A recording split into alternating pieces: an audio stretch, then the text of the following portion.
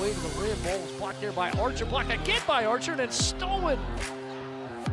Good dish, and Archer catches it in the air, falling back, got it off the glass in the first two for St. John's in 12 attempts. Everett trying to answer, good looking shot, and that falls. Daniel Patterson from the center of the lane knocks it in.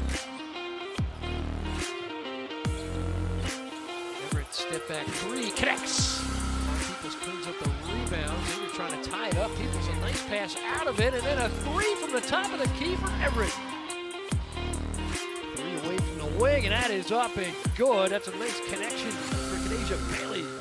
Risley cycling back for Archer. Takes a look at the bucket, gets it off the glass and scores. Julian Archer takes it right at that with Blackford. Good three there for Drake on the top of the key. Full court pressure here.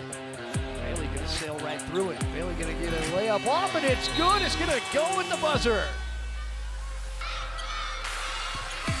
Good move inside for Patterson. Good spin, and that's up and in. Career victory number 200 at the helm of the St. John's Red Storm.